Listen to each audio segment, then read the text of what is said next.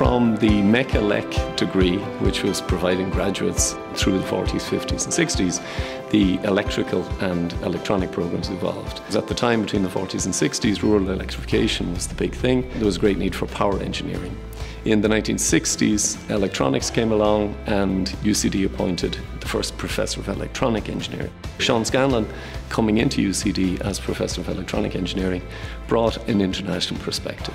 He founded a journal, the International Journal of Circuit Theory and Applications, and also a conference, the European Conference on Circuit Theory and Design, and really pushed the international profile. 10 years later, Henri Dupuyer came. He grew the area of rehabilitation engineering, which has now evolved into biomedical engineering.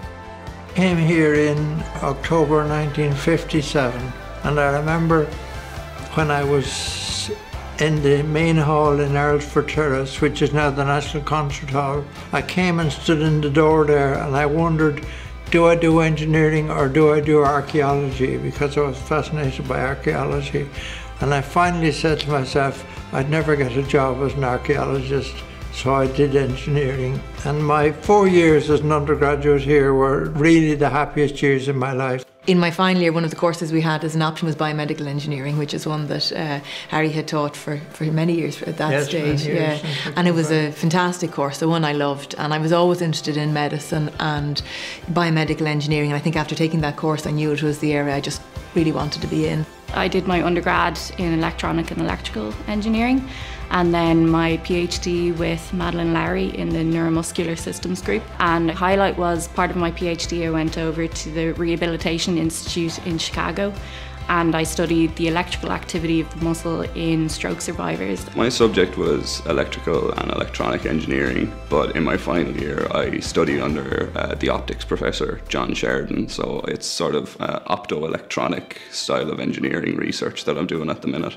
I'm just finishing up 2 years as a research engineer in UCD. We're finishing up our project with an industrial sponsor, Huawei. We're hoping to work with them in the future as well. That would be fantastic. I've really enjoyed my 2 years of research so far. It's a challenging future. We come from a past where everything was in textbooks and few people had those textbooks. The graduates of today aren't using textbooks anymore. They're drowning in information, and the important feature of the graduate of the future is going to have critical thinking. They have to extract from all that information what's important. So the skills that we need to give them are how to decide what's important, how to use that information to make the world a better place.